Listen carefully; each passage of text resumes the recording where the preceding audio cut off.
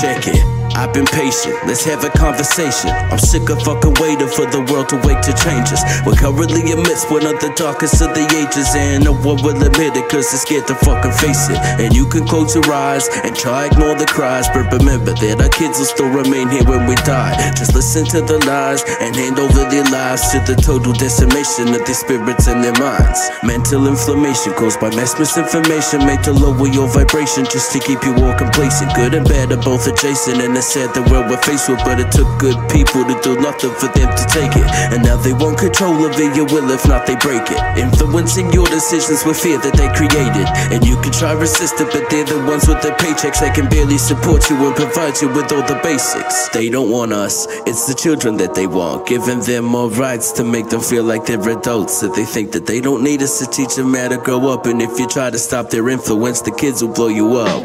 So if little Timmy wants to one day be a man, he'll be told that means he's toxic and he'll never get the chance. And the world will fuck him up if he ever took to the stand. So it's better just to roll over and take it up the ass. And little Cindy Lou was told that sex is just an act, and her opinion is the truth, whether it's fiction or it's fact. Or if she's up the duff cause she was dumb, it's not that bad. You just kill the little fucker and who cares about the dad?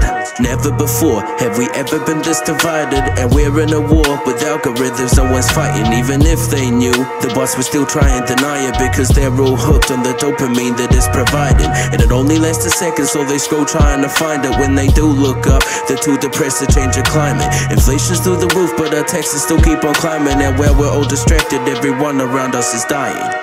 Yeah, I mean, that's about it. I can't really think of anything else right now. But yeah, from the ashes, Yng Phnx, let's get it.